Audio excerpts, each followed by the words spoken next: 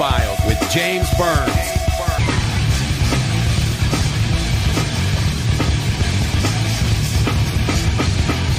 Welcome to the Freedom Files podcast for this Wednesday, October 17th, 2012. James Burns going over the second presidential debate. And this time around, I'm joined by a special guest. He is my dad, and he is also the host of the Cannabis Corner. You can check it out online, cannabiscorner.com. Dad, welcome to the Freedom Files podcast. Thank you, James, and thanks for having me. All right, so this town hall-style debate that was hosted nationwide on almost every network. It was Obama versus Romney, round two, and you had CNN's Candy Crawley as the moderator. It went on for 90 minutes. They had a total of 82 supposedly uncommitted voters in New York, because that's where the debate took place, in some college in New York. And they went over several things. We're going to talk about that as well. And I'm also going to read some of my tweets that I put out there. Of course, if you want to follow me on Twitter, it's @LBurnzo, so check that out. It's all up at freedomfiles.us. So the first discussion they got into was over the unemployment situation. Yeah, and I thought that, of course, Romney came out swinging, talking about how, and it's true, I mean, what he was saying, there's a lot of people still looking for work, and that the numbers really don't look any better, even though the Obama people try to make it sound that way. But, the stark reality of the numbers is that 23 million people are still out of a job in America, and that the amount of people on food stamps is up 50%. So I think that, he came out pretty strong there, and it was sort of, I think, hard for Obama to deny, because, regardless of what he inherited from what he left, what he came into, he still didn't, do near of any of the things that he had promised he was going to do. So I thought Romney came out pretty strong. Yeah. And my first tweet was in regard to the unemployment situation. And here's what I said. Are either of these guys going to repeal NAFTA, CAFTA, or GATT? And then, of course, me being a smartass, all signs point to no. Yeah. Well, and also, too, if you remember during the debate, it was, of course, later in the debate, but Romney said that he wanted to do further trade agreements with Latin America and stuff like that. Well, it's basically what NAFTA. CAFTA is Central America. That's what I mean. That's what NAFTA and CAFTA are. And neither one of them, neither the North American Free Trade Agreement or the Central American Free Trade Agreement or GATT has worked out for us. No, they gave jobs away. That's what I'm saying. They stripped factories out of our continent, not only here in the U.S., but up in Canada and Mexico, by the way. That's right. And sent them overseas. It hurt. It hurt not only us, it also hurt the countries that we were trying to so-called, get this trade thing going. It hurt them probably as bad as us. So I don't exactly see any more free trade agreements working out so well. No, I don't think that I don't think those agreements that Clinton and all them started. And Al Gore, the inventor of the internet, the man, bear, pig, and snake oil salesman of the 21st century. And the owner of everything now, apparently. Yeah, everything green, you know. No wonder he's an advocate for green stuff. Yeah. He's going to make billions of dollars off of it. Sure, they gave $90 billion to that and only $2 billion to the oil industry. Speaking of green, that was the next topic they went into, the energy situation with the rise in gas prices. Of course, you heard about last week what happened in California. Right. The prices rose dramatically, like, what, $1? $1, yeah. It was crazy. And so somebody in the audience, one of these 82 uncommitted voters in New York, asked the president, what is the Energy Department going to do to lower the gas prices? And why is the Energy Department why do they have a say or control over that? Well, but when they used to let the oil and gas industry regulate their industry, that industry never had any trouble. It's when the government stepped in and they started with that windfall profits tax thing and all of that. When all of that came about, then they put this regulation on an industry that couldn't afford, you just can't survive with those kind of regulations and all that. They need to let the oil and gas people run the oil and gas business. Those are the people that are smartest enough to do it and all, not some government watchdog group or somebody that thinks what's going on there. Because from what I can tell, I worked in the oil field, in the oil industry. I was an engineer with Halliburton and all. And from what I can tell and what I hear from a lot of these people, there's very few of them even know how the oil field even works, how energy's even derived it out of the ground and all.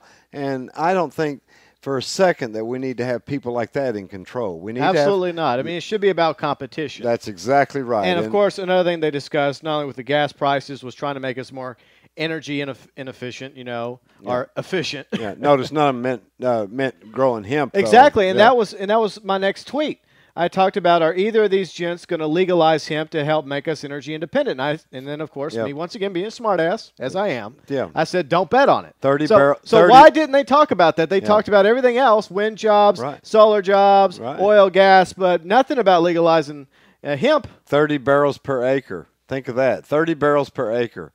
We could grow all and replace all of the oil that we export from overseas. We could grow right here in America as a renewable crop every year, and not to mention the 50,000 products you could put on the retail market that would generate billions and billions and hundreds of billions of dollars in sales tax revenues and think of that industry. How many people would just go to work? They're talking about manufacturing.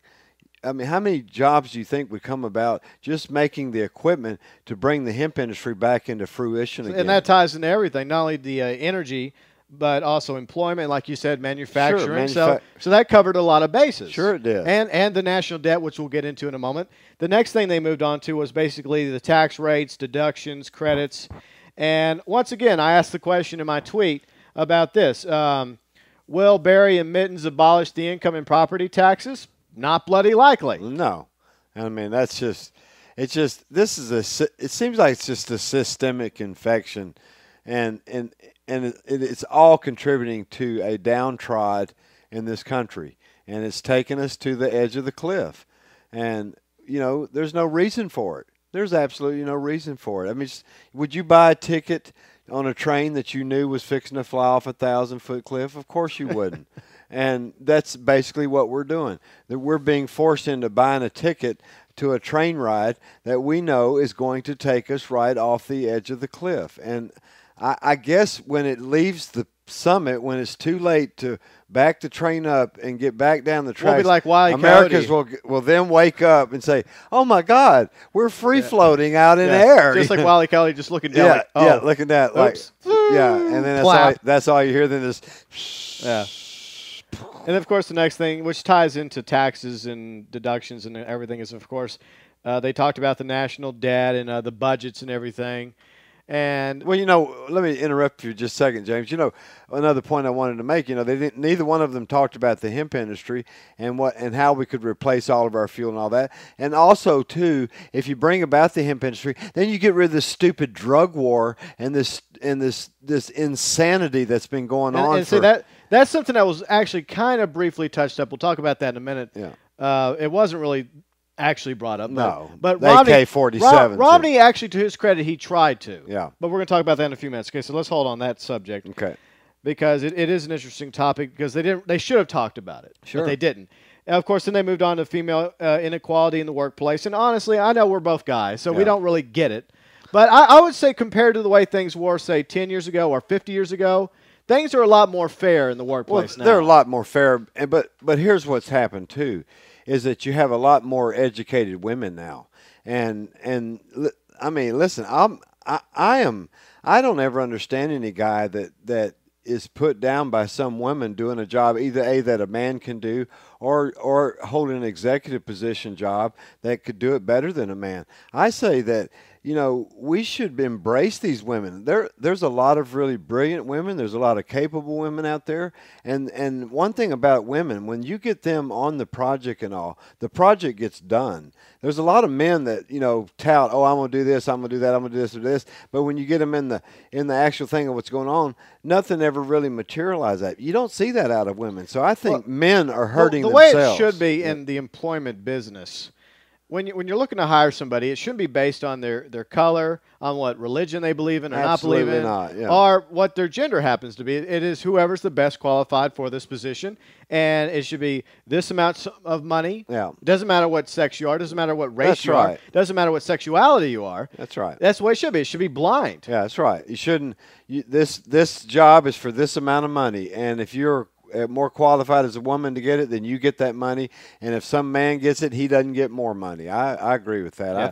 Because this is just what I was saying about women being more educated. That they are now more qualified for a lot of these jobs that before they didn't have the chance to apply for.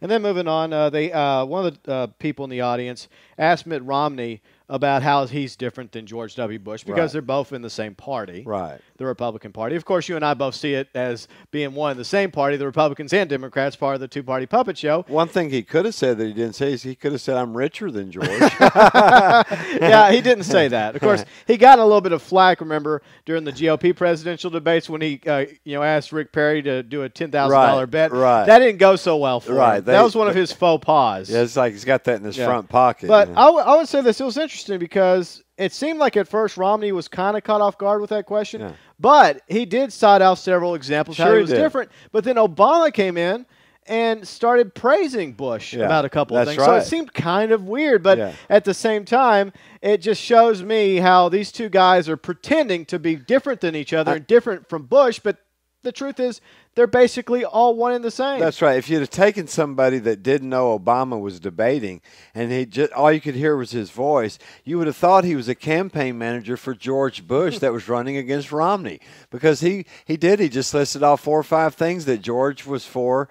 It's no surprise because he picked up exactly where Bush left off on most of the issues. Right, that's right. And if Romney becomes the 45th president, he's going to pick up exactly where Obama left off. So there really is no difference. That's right. And then, of course, one of the members of the audience, an African-American gentleman who had voted for Obama in 2008, had become disenfranchised, like a lot of Americans have. A lot of people voted for Obama because they didn't like McCain. Yep. They didn't like the past 2 terms of Bush. And they actually saw Obama as different, as a real opportunity to turn things around. Of course, Obama's let down a lot of people. And he asked Obama, what are you going to do to earn my vote again? Yeah, and I like that not only that he's African American, but that he is, telling the president, I'm disappointed with your performance of 4 years. How am I to think that the next 4s aren't going to be just the same or worse? Because there's a misconception out there that the entire African American community are going to support Obama. No That's matter right. what. And I'm sure that a large majority of them will. Yeah. But there's also a growing number of African Americans that are jaded by the whole thing, not just Obama, but the entire system. Well, and there was a lot of African Americans that didn't vote for Obama in the first place, exactly. the first time around. So it's not 100%. Right. And I think that the average black American out there is smart enough to realize that they aren't better off now than they were 4 years ago. Not better off than they thought they were going to be. Well, I would like to believe that the average American realizes that. Because I don't see us as white America, black America. No, I didn't mean it. I know. No, I didn't mean like that. I was just referring to the black vote. I know. Yeah. I know what you're saying. But I would like to see us as that's the same. That's the problem. Because like both these guys mentioned, we are a nation of immigrants, and we should go that way. I mean, I realize that we have different pigments and we have different beliefs and we have different heights and I was talking with a black gentleman the other day that actually said this statement. He said that he believed that white people got to buy things cheaper than black people. And he was serious, and I said, well, when I went to the gas pump the other day, I saw that black button and white button, but I didn't know what that was all about. Is that what that was? If I'd have pushed white, then I'd have got my gas cheaper. And I said, and when I went in the grocery store too, I saw that sign that said the right 3 aisles were for black only, and the left 3 aisles were for the whites. So I said, when I went up to the register, I did notice her pushing another button. Was she pushing the white or black button?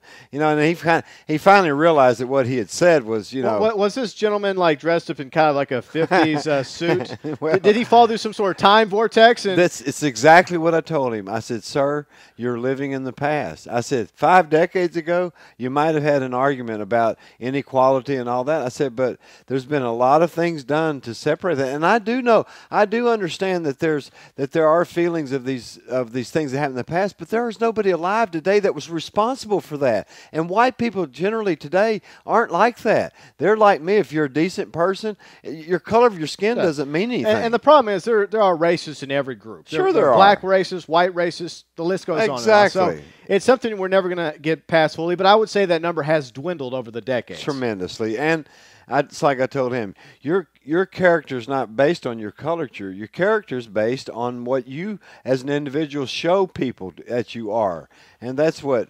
And he seemed shocked by that. But I told him, I said, "You're living in the past," because I know other black people that were close by that I talked to. They just went, "That guy's crazy," So well, there's crazy people in every bunch. So moving on to immigration, because we are a nation of immigrants. They both had a chance to talk about their stance on immigration policy. Right. And Romney actually did make a very valid point, and I don't like to give him credit for anything, but anyways, he talked about the fact how Obama did have a supermajority for the first 2 years of his presidency. Could have passed anything. Yet he didn't lift a finger regarding immigration. So exactly who is that Obama is to blame? Well, and also, too, think about not just a few months ago when the elections, when they finally decided it was going to be Romney and all that and all. Remember, Obama came up with on the news saying that they passed this measure that they weren't going to send any more children back to Mexico whose parents were living and had been working here, regardless if they were legal or not. We're just not going to grab them up off the streets and take them back and all. Well, all of a sudden, at that point, then immigration was important to him. But yet, in his first year in office, when he said he was going to do something, when he had the opportunity and he had the Congress and the Senate on his side, he failed to do anything. And I thought that was a very strong point for Romney. And I agree with Romney. We have a legal system. It's not. It needs to be expedited. It certainly needs. I know of Spanish people, families that have been waiting for 20 years to get their status, and they've gone through the right channels. But and I would say this: most people that are here illegally are here with the best of intentions. Sure they're not criminals. They're not terrorists. No. They came here just like our ancestors did because they wanted to make a better life for themselves. But at the same time, the system is kind of working against them. Another thing people got to understand, too, regardless of their status, these people have been working here, working in jobs that, for the most part, a lot of, if white people wanted those jobs or black people wanted those jobs or others wanted them, they could have gone and got those jobs. Those people went and got those jobs because they were available, and they worked real hard and all. And they shouldn't be punished for that and all just because they haven't gotten their legal status yet. But one thing people fail to realize, those people have been paying insurance bills. They've been paying rent. They've been paying electric bills, all that.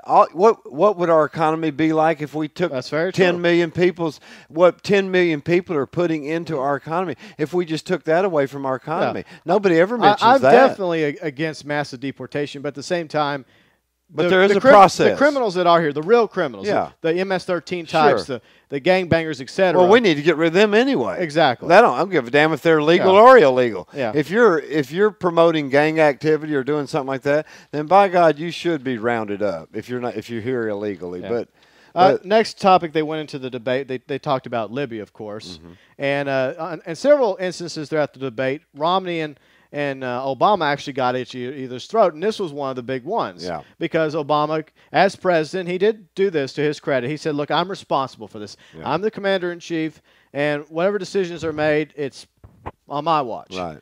And I will agree. Romney tried to make something out of it. He tried to get some political points out of it whenever he.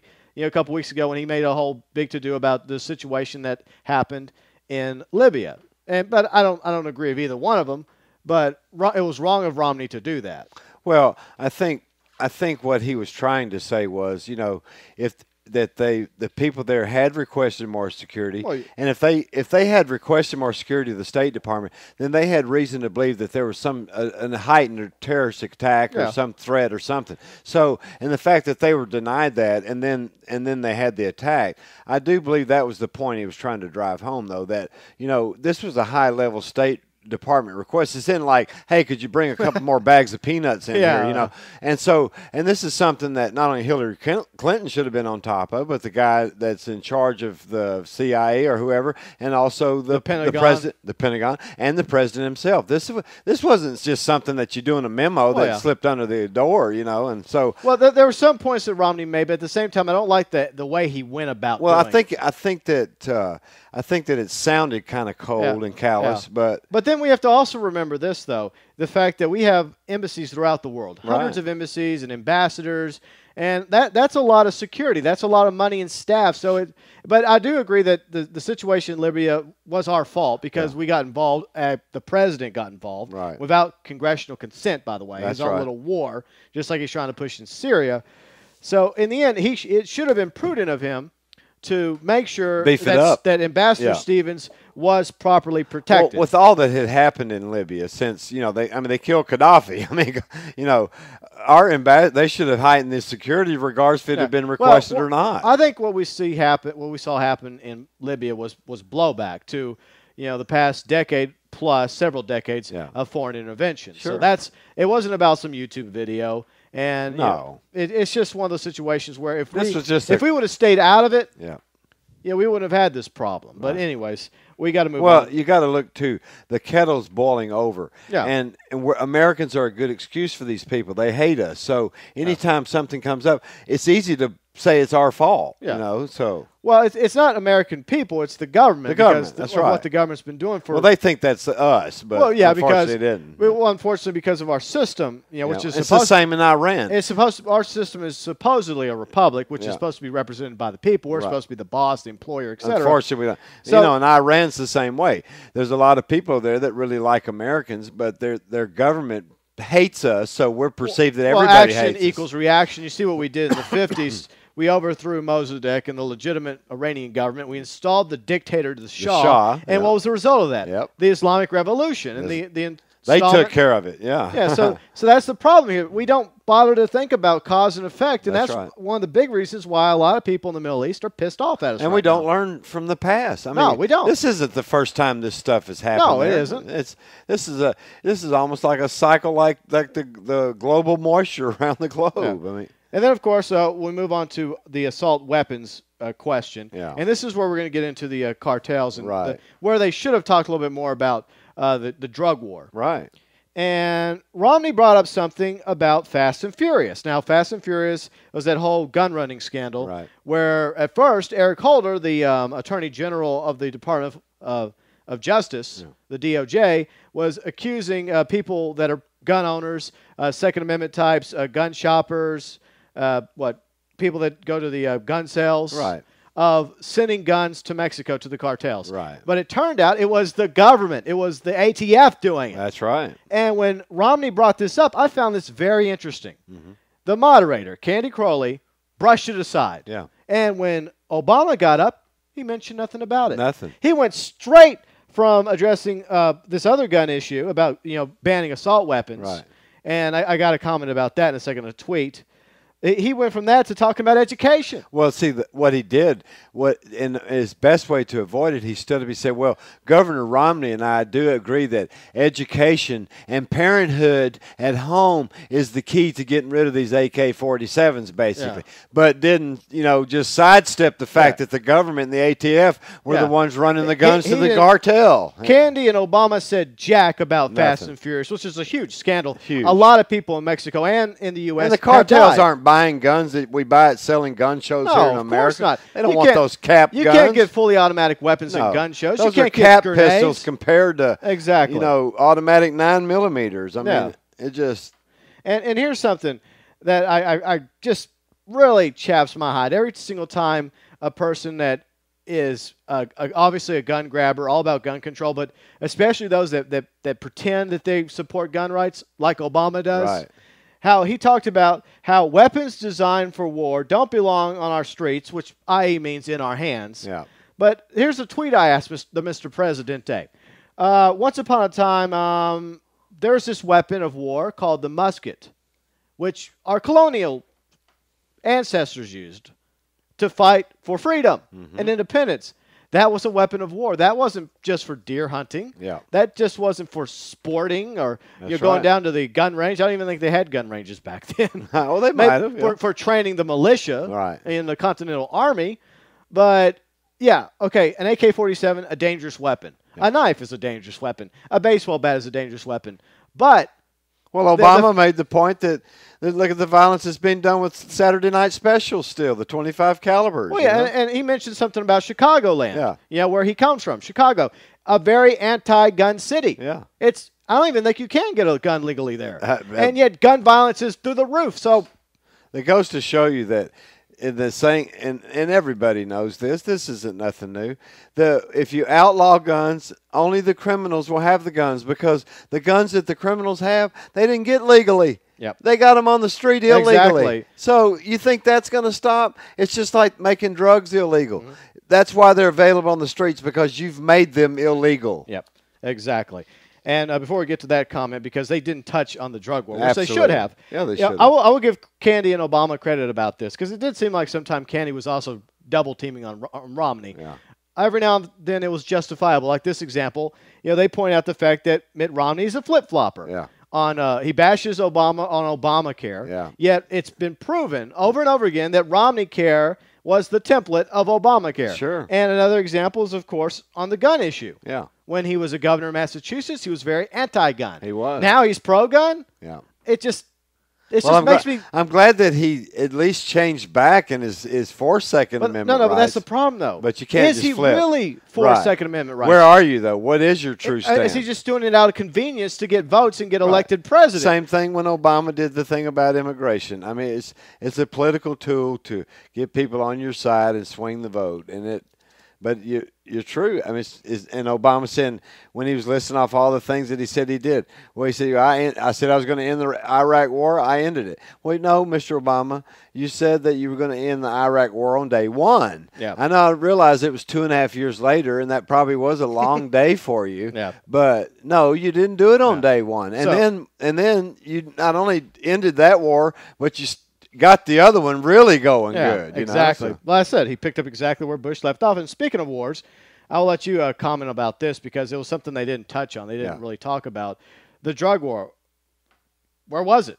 I know. And I was surprised that nobody in the audience, didn't connect the dots to saying, if you didn't have this drug war, if you had a hemp industry that was legal, then there would be jobs for people not only on this side of the border, but also down in Mexico. And you wouldn't have to be worrying about immigrants coming over here illegally, because they would be staying in Mexico. It's cheaper to live in Mexico than it is the United States. There's tons of Americans that are moving down there because they can live for about a quarter of what it costs them to live in the United States and actually live better. Yeah. So if you had job opportunities in Mexico, those people wouldn't be coming here. But the drug war, a lot of the immigration battles going on, is these people that are carting bales of marijuana across the border, because we're in this country, we are so stupid that we will allow a drug cartel to control this business in this country when this should be a legal commodity. Mm-hmm. And you wouldn't even be spending the $20 billion a year we spend just trying to eradicate marijuana.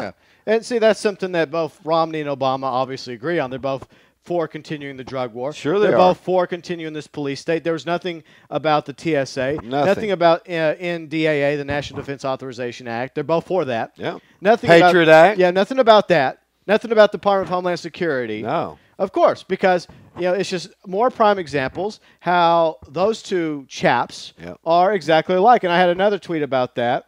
And it was a little back and forth that him and Obama got into regarding blind trust and stuff. And Willard came up to Obama talking about how I have a blind trust and stuff, but I know you have a blind trust too. Yeah. And you're investing money in China and Chinese companies. And another example. Yeah. These two are not different. No, they're not. They're not. They have blind trust, and of course I know they don't have control over that. Right.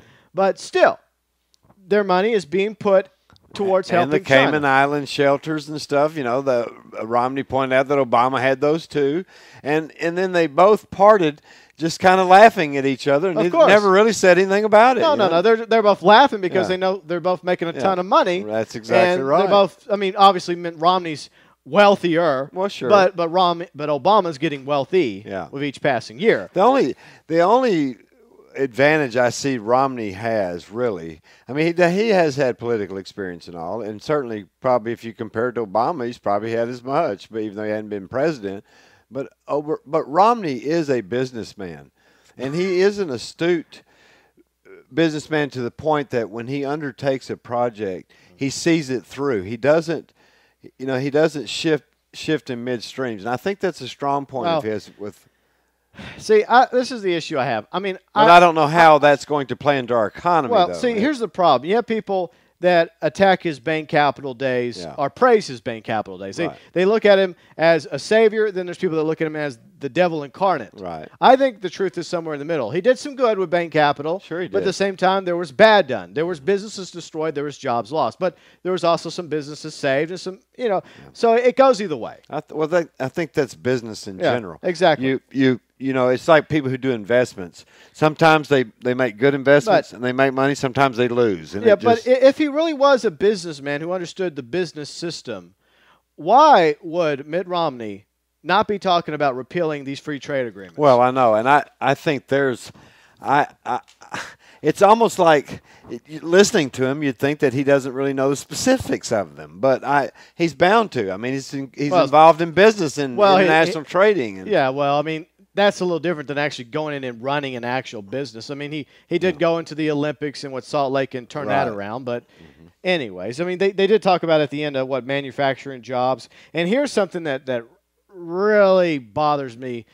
And I know he wasn't the only GOP candidate that said this stuff, but it's like poking China with a stick. Yeah. He talked about how he was going to label China a currency manipulator and how he was going to keep China playing by the rules. Now, here's the problem.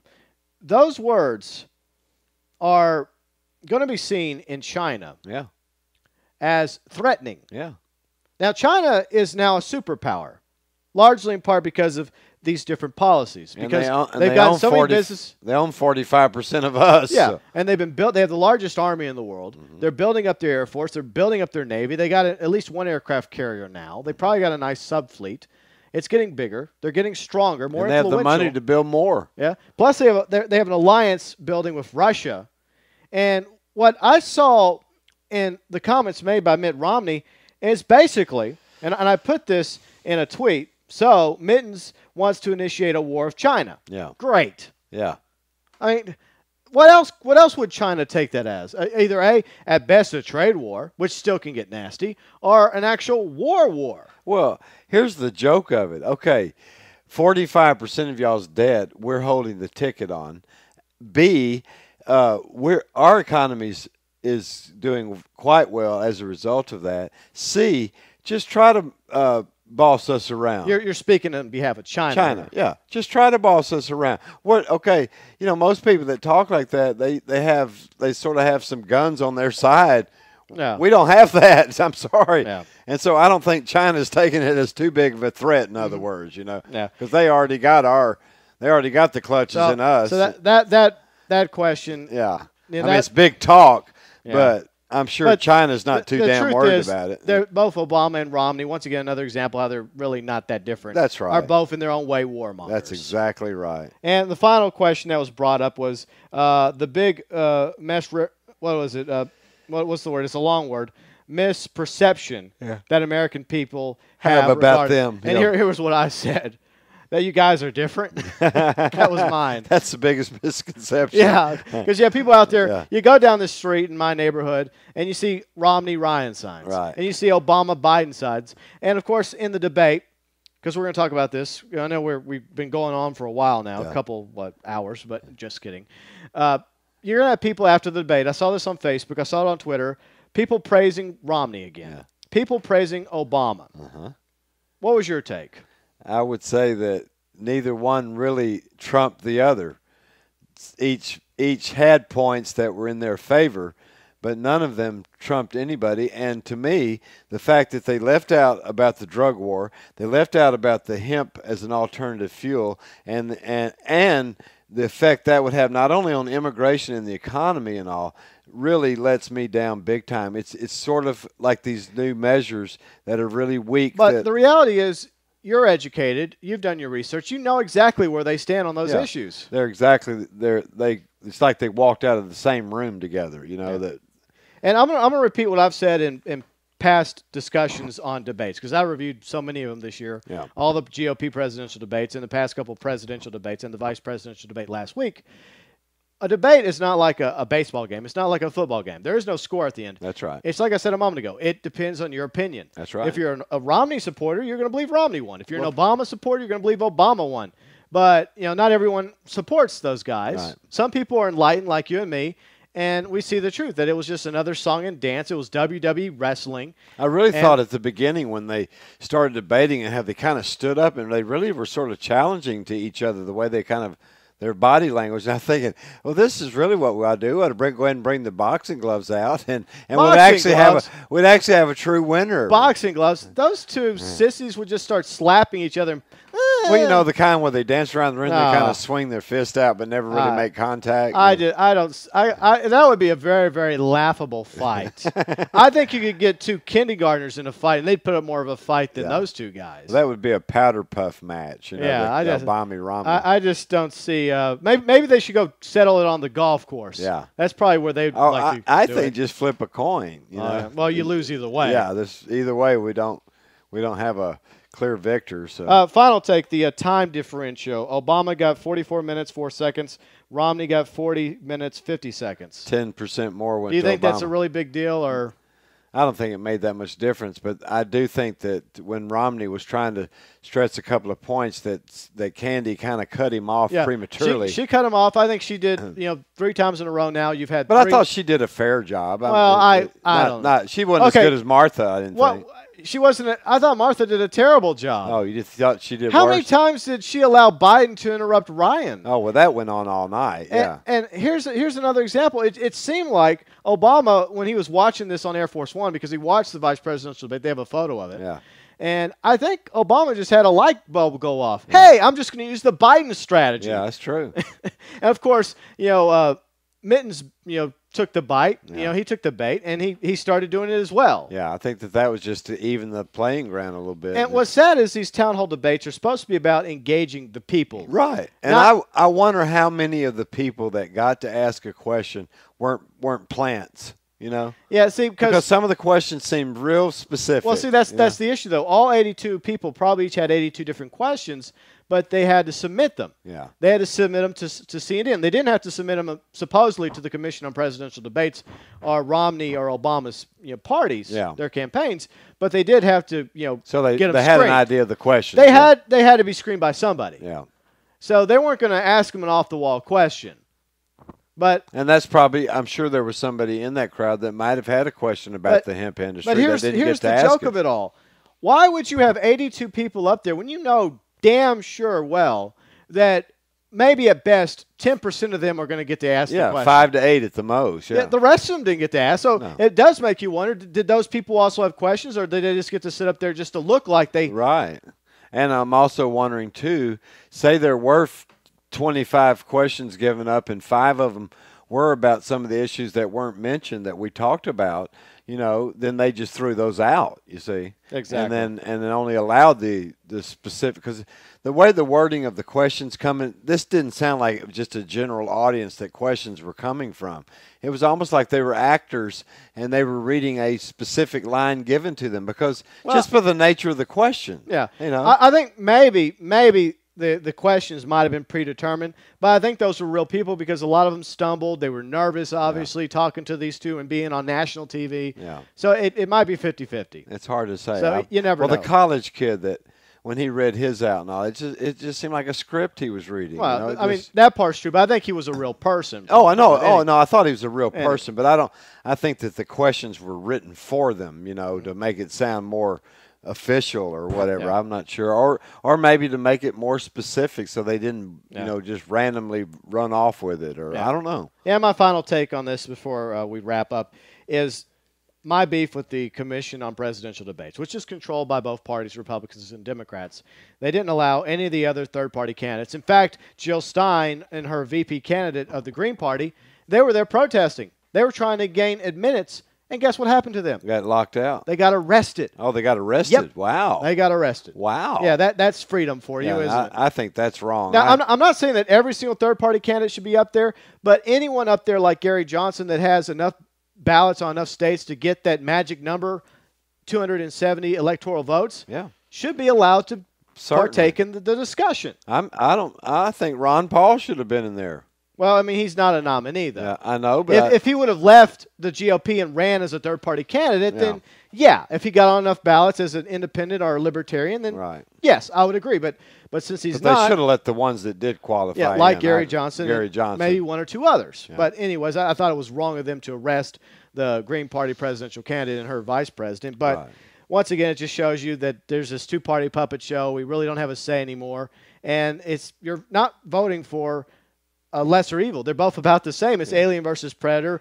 We lose either way. You know, here's our team. We've got Leader A and we've got Leader B. Yeah. If you decide you don't like Leader A, well, don't worry. We have Leader B for you. And it's the same company. And it just... Yeah, but if you're interested in watching the next comedy bit, it's going to be on Monday, the final Commission on Presidential Debates debate between Romney and Obama. That's going to be Monday, October 22nd. But following that is going to be a real debate. Yeah. And it's the freeandequal.org third-party debate.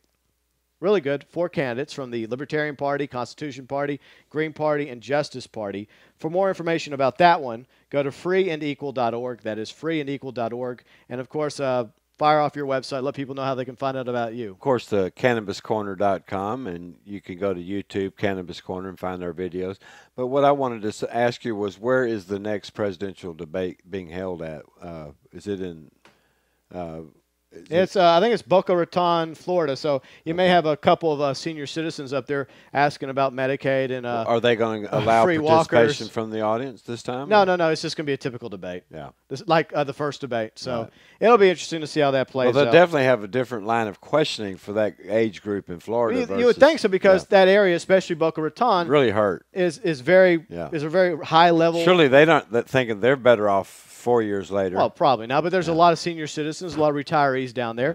Plus, Florida is going to be one of the key states in the upcoming election. It could even decide the election, just like the Hanging Chad did back in 2000. Exactly. That's right. So, Dad, Carey Burns, host of the Cannabis Corner, thank you so much for guest hosting. Enjoyed it, James. It's a very good discussion, and I look forward to the next one.